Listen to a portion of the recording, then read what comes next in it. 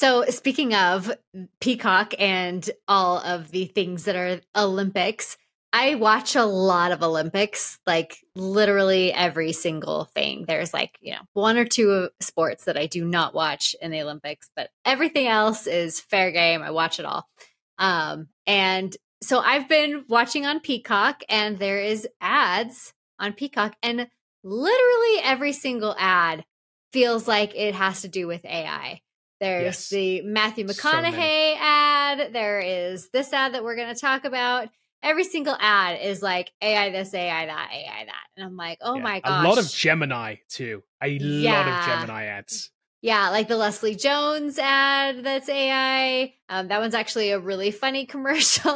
I didn't mind that one too much. She's like, Gemini, like, make me a routine, like, for gymnastics. And it's like, it's hilarious. But anyway, but this commercial is catching a lot of grief. So the premise of the commercial is a dad, and he's asking the AI to make him help his daughter write a letter to Sydney McLaughlin, who is a track and field star. And so the ad is basically like saying this like letter to Sydney McLaughlin about what an inspiration she is to this little girl and everything like that.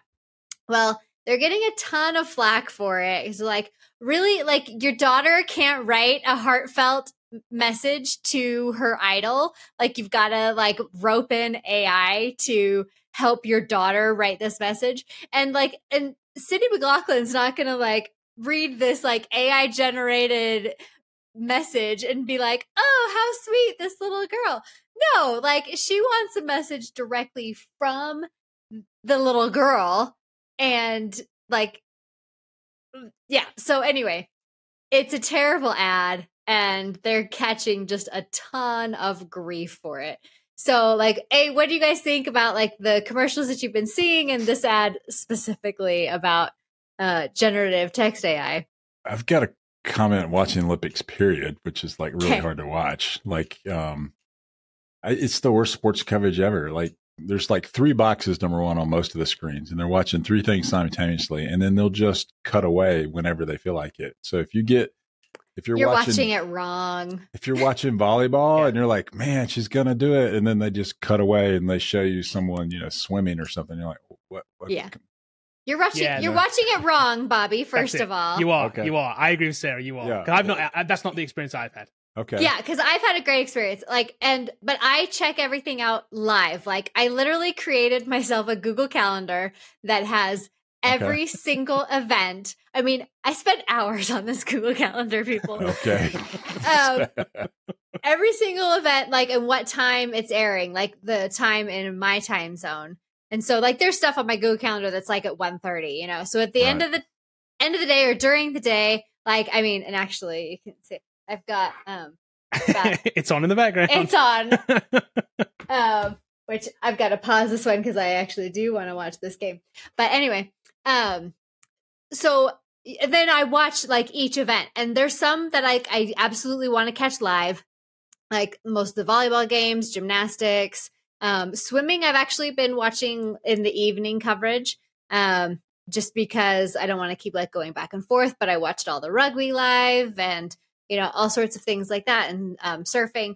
But so what you got to do, Bobby, is you've got to go to the actual sport and just watch the event from Peacock. Yeah. Don't go to their like coverage of it. You got to go to the sport and watch the actual sport. This is the great thing about it this time. I, like Sarah, like you, Sarah, have watched a whole bunch of the Olympics over the weekend. And this year has been the best by a mile compared to other coverage they've done. 100%. Okay, I'm wrong. Yeah. All right. Now, it has its problems, don't get me wrong. For sure. Because they've given us like 65 ways to watch it. This is why you fell down one of the wrong ways to watch it rabbit hole, because they've given us too many options.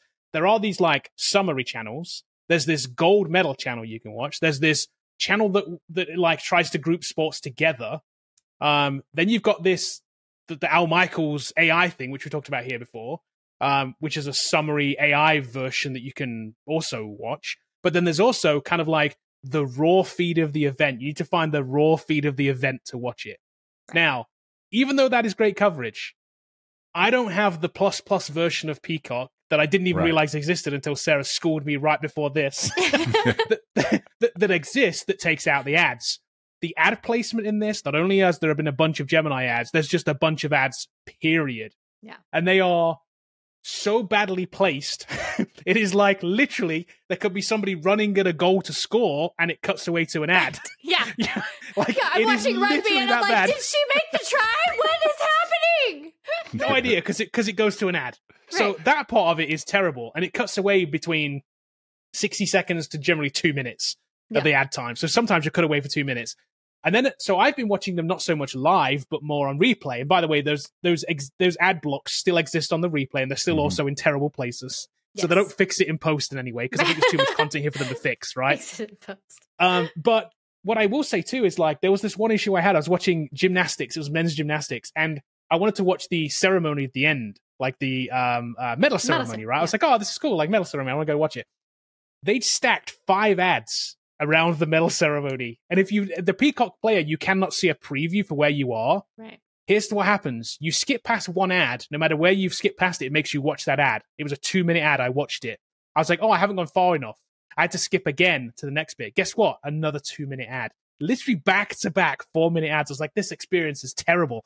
And there was 5 of them stacked there until I got to the right part. I had to watch 3 lots of ads to eventually get there. I'm like, they know what they're doing here with this. This is manipulation of making somebody watch the advertisements.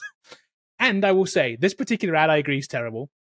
I think all the Google Gemini ads are actually terrible. And here's why. Because they're shoehorning in some weird reason to use AI that's actually terrible. Not only is it terrible to write a letter to this athlete, the Leslie Jones thing is like, while it's a funny commercial, is absolutely useless. Oh, its use case is just absolute junk. It's not a real use case. None of them are. It's just bad. I'm going to make a proposal if Google's listening right now that they need to hire Sarah to do the Gemini ad, because her use case is really cool. I'm going to use AI to generate a watch list in Excel so I can see all the Olympics. Yes. I'm going to feed it this data set. I'm going to feed it this data set and just tell me when it's on and put an alert on my phone. Hours creating this Google Calendar. Yeah. But no, that's not what it's doing. It's not having doing Leslie Jones do a gymnastics routine that just like, all the ones that I've seen, they haven't put a good use case forward. Yeah. And it comes back to our point that we've talked about already in a million other sections, including the one before this, that there really isn't a great use case for it. Well, I mean, and Bobby's example, like, that would be an amazing commercial if that technology actually worked. Well, it doesn't, but like that manner.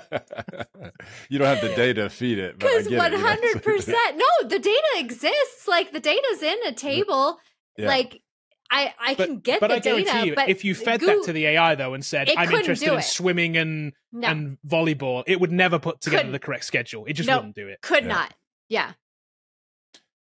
So I was interested in mountain biking world championships, or the Olympics. So Tom Pidcock won the gold. I like him. I watched him in Tour de France. He's a British guy. And then I'll watch Team USA tomorrow at 3. But I don't have Peacock, so I'm hoping it's on ESPN. I'm not sure if it is. Yeah, it might be. It might be. ESPN, no, but maybe CNBC, USA. Something like that. But ESPN is a Disney property. Well, Disney's owned by Hulu. I don't think any's been on ESPN, though. Nothing's They've all been on ESPN. All those other channels, NBC, whatever they are. USA or whatever it is, or whatever USA, CNBC. Actually, has been showing stuff. Yep. All right. And then NBC. I will also say, here's another tip, Bobby. I've noticed, and Sarah noticed this too, we talked about this before we came on, there are multiple feeds of the same sport. So, remember I complained before the other week about Olympic coverage being heavily US based? Yeah. Right. You'll go to yesterday, men's gymnastics. There were 2 different feeds. There was the live feed that I watched originally at lunchtime, because I watched probably a half an hour of it at lunchtime yesterday. The original feed was very heavily US based. It was US commentary, and it only showed the US men do the gymnastics rounds, right? It didn't show anything else. So later on in the night, I was like, I won't watch the rest of it. I'll watch it later on at night on replay, right? I'll avoid spoilers for the afternoon. I'll come back later at night and I'll watch it on replay. I go back to the replay. The replay is a totally different feed that includes all the athletes now. not just US athletes. So there's two kinds of like different weird things going on here. You got to be careful which one you end up watching. I've noticed generally when the voice on it is a US accent voice, it's the US feed. When it's anybody else, it's the world feed. Yeah, 100%. 100%. And it's funny because, I mean, I prefer the US stuff because, you know. We're the only USA. team in the Olympics, aren't we? Right, 100%. Don't make me go to medal counts. You're not winning it all yet. I mean, we're up there. We're up there. Not yet. You may track and field, you'll be winning it, but you know. Oh, well, yeah, for sure. But yeah, and then, I won't spoil anything. But so there were specific times where I would like pop on like beach volleyball and I'm like, nope, this is the wrong one. And I'll have to go and find the one I want because the one I want has Misty May Trainer commentating. And Misty May Trainer is a, you know, gold medalist, you know, volleyball player for the US. And I can tell if they're British voices. I was like, nope, that's not Misty May. So I gotta go find the one that's Misty May. And then the same with the men's gymnastics. So we were talking about it. When I watched it live, and this was really interesting because it was different US commentators live. And then in the evening, they had Tim Daggett, who I prefer as a commentator. And so I watched it all again with the Tim Daggett commentary. Like, so like, exactly. Like you got to find the feed with the commentary that you prefer. Yeah. Because if you start looking through Peacock, there are hundreds of them. Yeah, you got even if you go by sport, right? You can pick down to sport, and then you can even when you look in the sports, the replays. There's like literal lines and lines and lines and lines of them. Trying to find what you do want to find. It's kind of like. But I'm the search isn't. I'm the classic USA fan. Like I will watch Olympic basketball only if Team USA is playing. I don't care about the other teams whatsoever. I just know we're going to win the tournament, or we should. Now cycling's different. I do watch a lot of cycling, and anyone good is from Europe. So like if you can watch cycling, it's just the way it is. I like track and field. We usually dominate in track and field anyway, so it's always USA based. Yeah. I want to see whoever wins. Like I watched skateboarding yesterday. Japanese guy won. I watched the men's gymnastics. Oh, but like the US guys were so close. Like it was up until the very end. They like, and then the Japanese guy. It was literally the last trick on the thing. Yeah, literally. It was that good. Literally the last trick, the guy won it. It was like, wow, that's epic. That's amazing. Yeah, I want to see that. That's great. That's good to watch. I love those stories. Yeah. Like, and so for rugby too, like I watched all of the like semifinals and stuff, even though like the US wasn't in it anymore. I mean, this was the men's side because the women's side was today and it was great. But anyway.